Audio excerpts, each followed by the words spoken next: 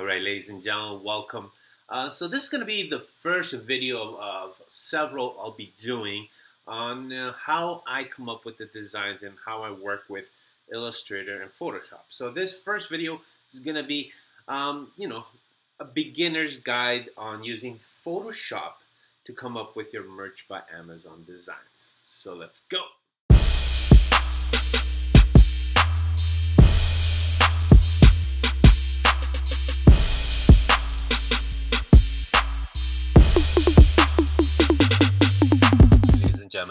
So what I'm going to be teaching you guys today is this. So this is going to be our end product. I'm going to show you how to get this image onto your shirt. All right. So when we get started, I definitely would recommend for you guys to download the template that Merch by Amazon provides. I'm going to be using this to go through the whole steps, so make sure you get it. We'll open it up, keep layers, press OK, and there we go. So we can make the design either in the front or to the back. So we're going to do the front, right click, and we have to go to Edit Contents.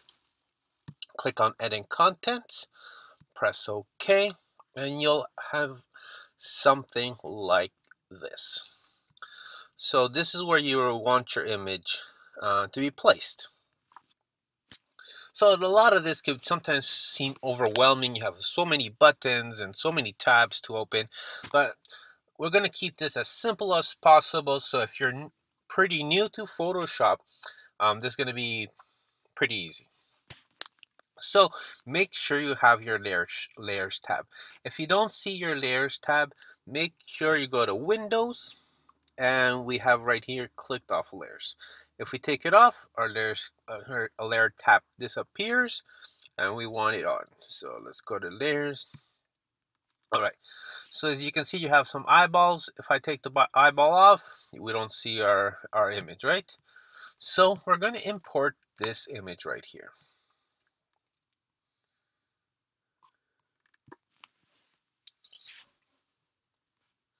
All right, we got it imported.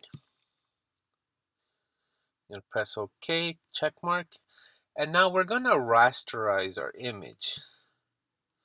This will help us to be able to work with it in Photoshop. So right click right over here, and this time we're going to do rasterize the layer. Alright, so now we'll be able to manipulate and change this image to our liking. Alright, so we'll just make the background disappear and we'll work on this image. Now what I'm going to show you is what I typically have done when I was doing t-shirt prints with silk screen printing.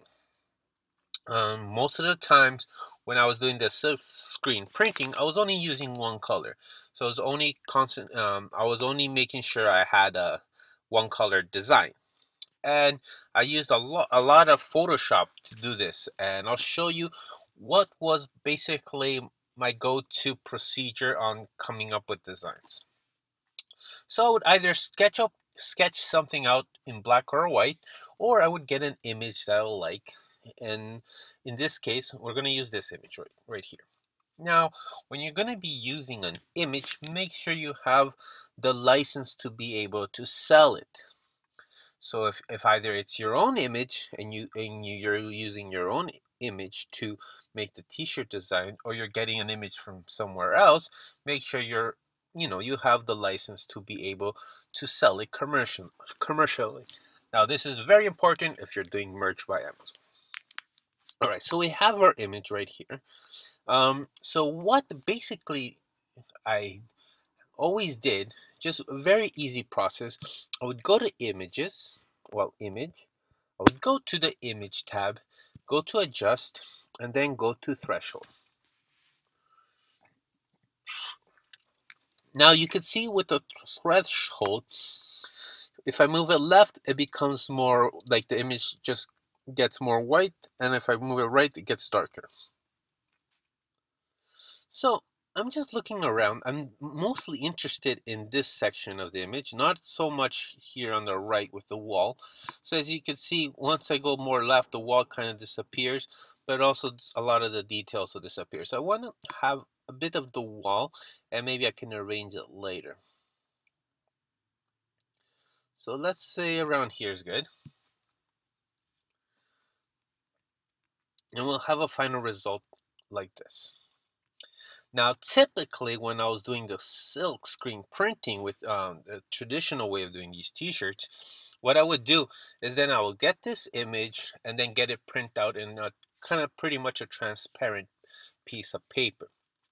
Now, the transparent piece of paper or sheet will only basically have anything that's in black.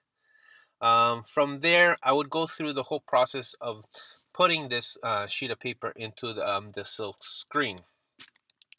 Now, the silk screen will have these holes, and so where everything is black, that's where the ink's going to be able to go through. And whatever is in white is basically not going to get any ink.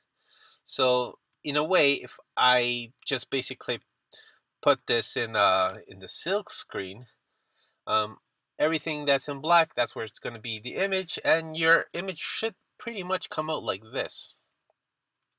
Now I can't just use this and expect it to be printed out that way when I'm doing merch. So what I need to do is basically eliminate all of the white, so it's transparent.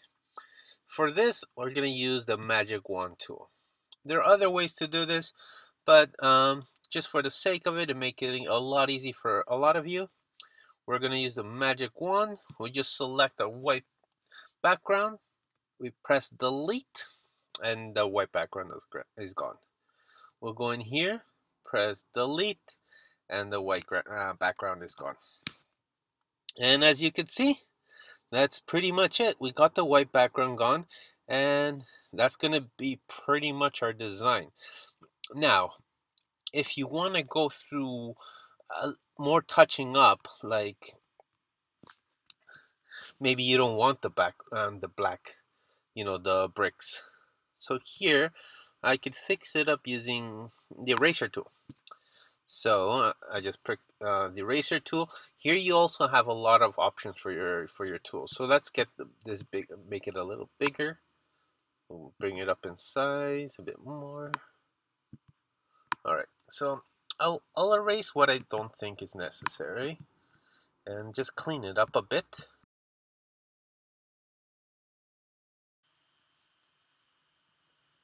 So we just basically erase what we don't want. Maybe this line right here. And yeah, just go through the whole process of basically cleaning up your image. Now, what I'm going to show you right here is we're going to have another layer. Oh, well, this is our background layer. We're going to change it to a bit more of a gray. All right.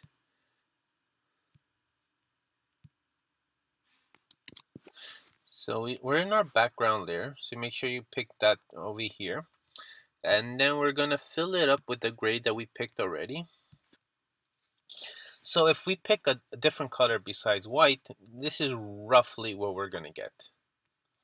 So let's just clean up our image a bit more. So with the eraser tool, always make sure you're on the image you want to erase or on the layer that you want to erase, or you might just be erasing some other part. So this is where the tedious process can come in. So, if you want this perfect, you're going to have to go through these steps. But if you're fine with what you already got, you can, you can pretty much load it up as it is.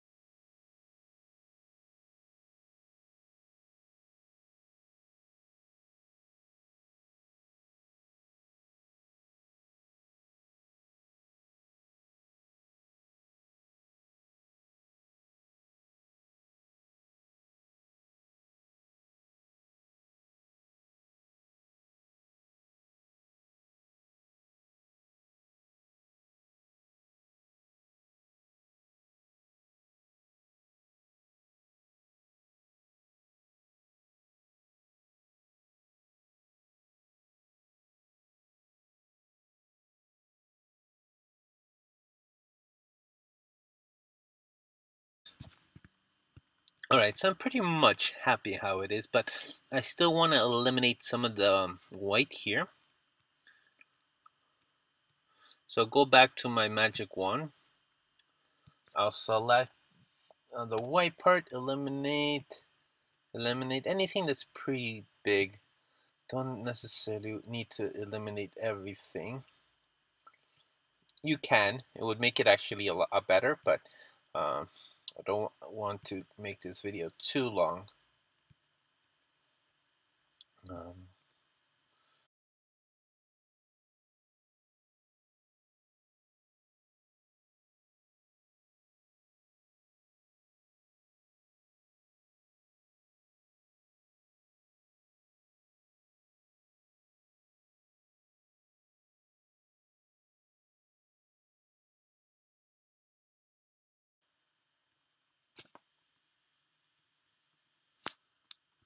okay, I'm pretty happy with how it looks.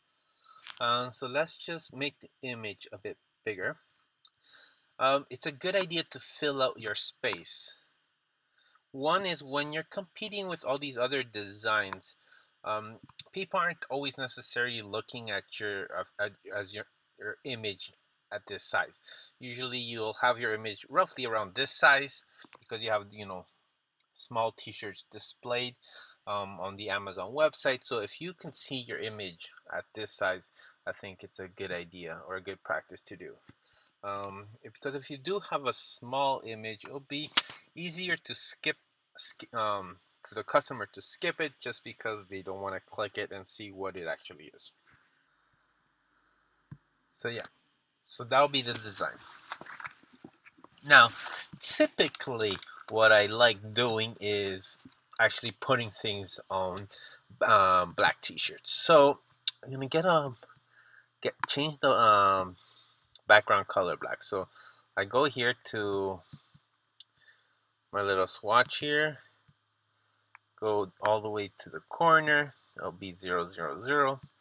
They'll get a black, and then we'll go make sure we're on the right layer. So the background layer right here. Press fill, and that'll be the foreground. Is that color? The background color of here would be the white.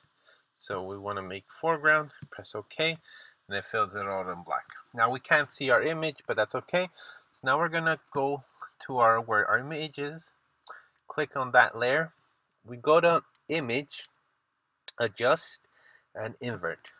It'll just flip the color. And now, as you can see, this is roughly what will be printed on the t-shirt. Alright, so now it's time to export our image. Make sure you go to your background image and you get rid of it. Definitely need a transparent background, and we're going to export it as a PNG. So then we'll go right here, we'll go to Save As, we go to PNG. I'm going to put it on my desktop. Let's say graffiti. Yeah, let's save it. Continue.